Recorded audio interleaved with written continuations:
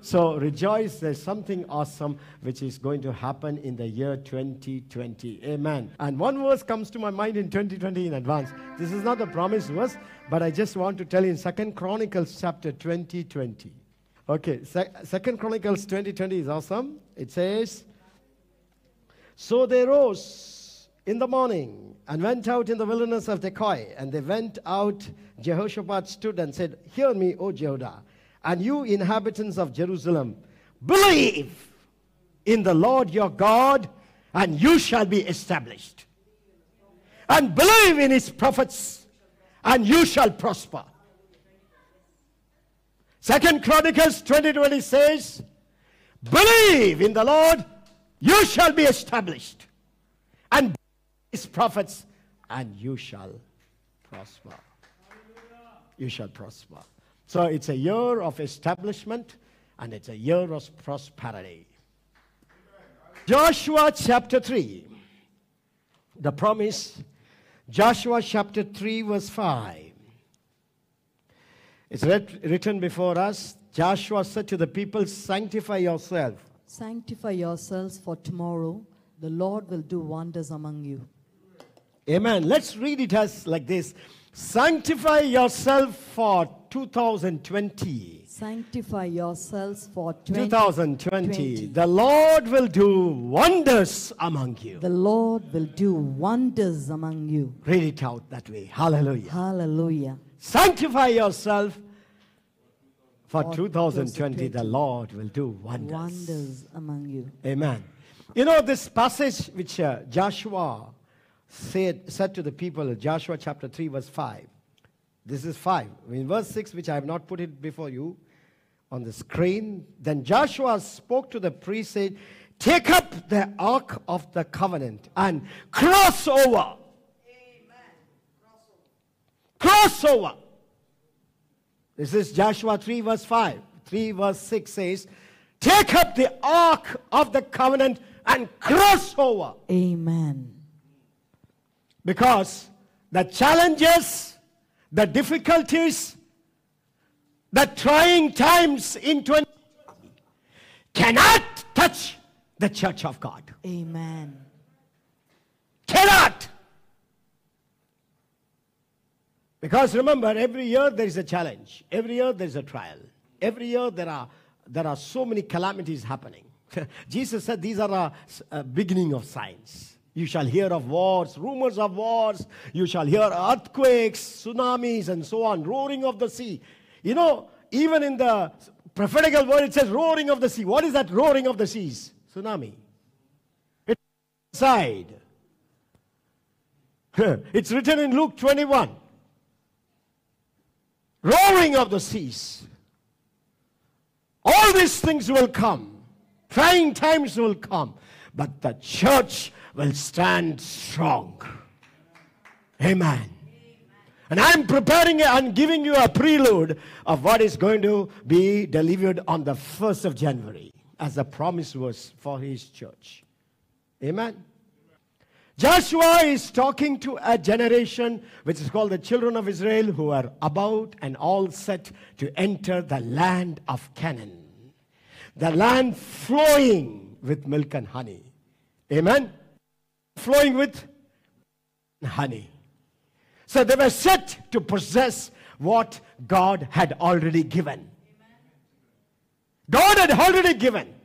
If you look at Joshua chapter 1, he says so awesomely here. He says in verse 3, Joshua chapter 1 verse 3, every place the sole of your foot will tread upon, I have given you. Will tread upon his future. I have given you is the past. Hallelujah. I have given you. God has already given us. Every place the sole of your foot will tread. Will tread. I have already given it to you. For us, it may be future. For him, it's already done. For us, in is future. For him, in eternity, is already done. Eternity is something coming out of time. Amen. You know, if you come out of time, just a thought. If you come out of time, even for, say, 1 year, if you come out of time and enter into time 1 year later, you will find all your contemporaries grown older than you, and you will still be young. That's the power of eternity. You stop aging.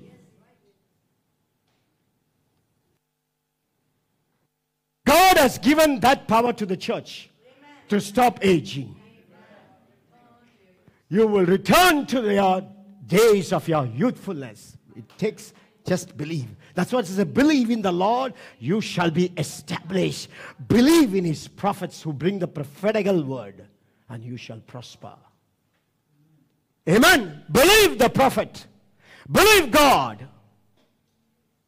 You will be established and you will prosper. So Joshua here is talking to his people, sanctify yourself. Now you're about to enter into the land, enter into 2020. You're going to see a land, see a year full of abundance one side and full of calamities on the other side. And God will adorn you. God will bestow upon you. God will anoint you to bring the word and the solution through his wisdom called Binah to this generation. And the church is anointed to bring forth that wisdom to the world. Hallelujah. So as Joshua is saying, sanctify yourself. What does it mean? Sanctify yourself. So what is sanctification or sanctify? It means, shall we say, it means to set you aside, set you apart. Amen. To set your mind clearly focused to receive from God. What is sanctify? To set your mind to focus to receive from God. What is sanctify? Sanctify means set yourself to be used by Holy Ghost. You are set apart. Set yourself. You make yourself available to the Holy Ghost. Available to the tides that comes against the Holy Ghost who takes you. You know how they ski over the sea, you know? The surfing there. The Holy Ghost enables you to surf. So the Lord is telling you, I'm putting that anointing now, today. The tides are about to come, but the church will reign supreme.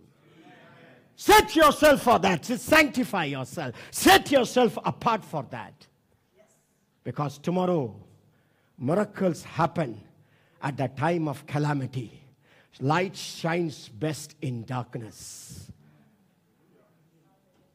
Amen. So it is not a scenario of all light. It is a scenario of complete darkness where light shines. It's a scenario of confusion where wisdom of God manifests. I'm just giving you a prelude for 2020. What's going to happen? Amen. So the Lord God said, sanctify yourself. Let go your past. Say, let go your past. Amen. Let go your past. You see, when you live in your future, it is called what? Before your screen. When you live in your future, it's called fantasy. If you live in the future, it's called fantasy. If you live in the past, stagnancy. And you know stagnant water stinks. If you live in the future, it is fantasy. You know fantasizing. Something which is not there, you want, living there. Fantasizing. Building castles in the air. That's living in the future is fantasy. Living in the past is stagnancy. Gutter. But then living in the present by letting go your past, holding on firm to what God has promised is his mercy. Amen. Say praise Jesus. Hallelujah. Say praise Jesus. You know, I am almost done with my message. After that, this is what he says. A series will come later. This is my message. Now it is his message which will come. The next 2 slides will be his message. I'll not go there. But I want to focus on your past for a minute. Because the Lord said that some or many here are carrying the disappointments and hurts of the past. And you have to deliberately let go your past. Amen. Whatever happened in the past, 2019, maybe you began, even in this church, you would have expected so many things to happen and it would have not flourished, or it would have not happened the way you thought, the way you expected. The Lord God says, let go. That disappointment that is eating you, it is there. Let go. Don't hold it up. Amen. I think Sam and Solomon, if you can kindly come, you see. Quickly, please. I just demonstrated what is letting go the past and holding on to the future. So, this is my, let us say he's my past, because he holds me tight. He's very soft. He's my future. Gentle, right? Right. So when I look at the past, what does he know? You know what does he do? The past holds me like this. I said, please, I want to go. I want to go. I want to go. I want to go. You can't go unless the past lets you go and you let go your past. You can't go in the future. Your mind is still in the past. Your feelings are still in the past. Your will is also, you delight in taking some time. It is pity party. And this person past called, he doesn't want to leave me. And he's holding me. I want to go to my future. I'm thinking like this, trying to go. And he's holding me firm. That's exactly our scenario. We want to go. Maybe we may enter physically in 2020, but the mind is still in Egypt. The past. That's why Joshua said, hey guys, stop worrying. Stop thinking about what happened to our fathers in the wilderness. We had a very bad experience. We had a very gruesome slavery experience in Egypt. We had so many deaths happening in wilderness. We almost became a mockery of the world.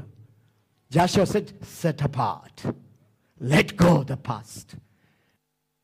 If you want to enter both spiritually, mentally, emotionally, in prosperity, not just physically, let go your past. Say, praise Jesus. But I want to tell you that it is not easy to let go.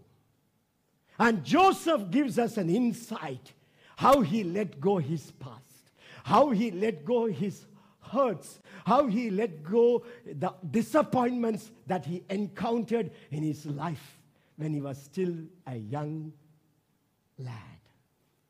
From 17 to 30, it's a prime time for every youth. He spent most of the time in jail, between 70 and 30. It's a time when men are blossoming. And suddenly you see yourself far behind your contemporaries. You look behind. You have crossed a particular age. And you look behind to see, all of you started, your contemporary, your friends, your colleagues, the prayer groups, those who were there, they all started at the age of 70. And today they are somewhere far ahead. And you look back and you feel sad what you went through. You feel disappointed. You say, Lord, it is not fair. You didn't do good to me. I deserve a better treatment, Lord. The Lord God says, don't worry. Just let go. Something awesome is happening from the very first day of 2020. Amen. Say, praise Jesus. And Joseph gives us an insight in Genesis 41 verse 50. And Joseph called the name of the firstborn Manasseh, for the God made me to forget all my toils and all my father's house. God made me to forget.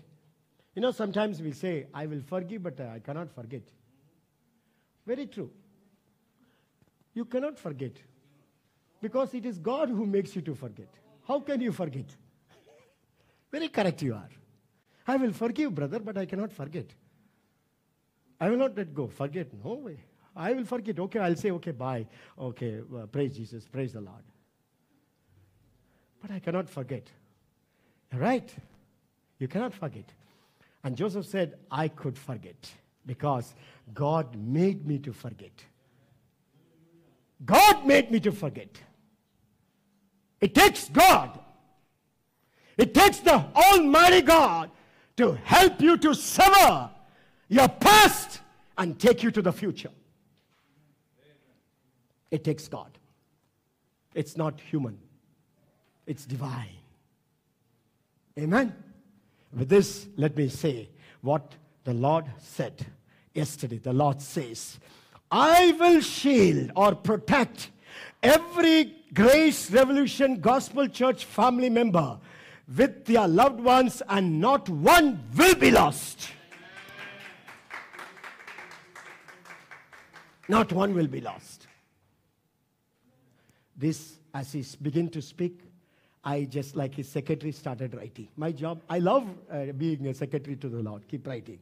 I really love to be a stenographer. I take great joy when he says I become stenographer. Lord, please tell, I'm just writing it down. And yesterday morning, he began to say, I will shield every member of Grace Revolution Gospel Church with such the strong protection, not one, including their loved one, not one will be lost in 2020. Amen.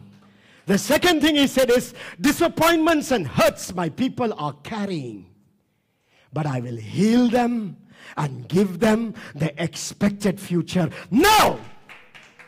No!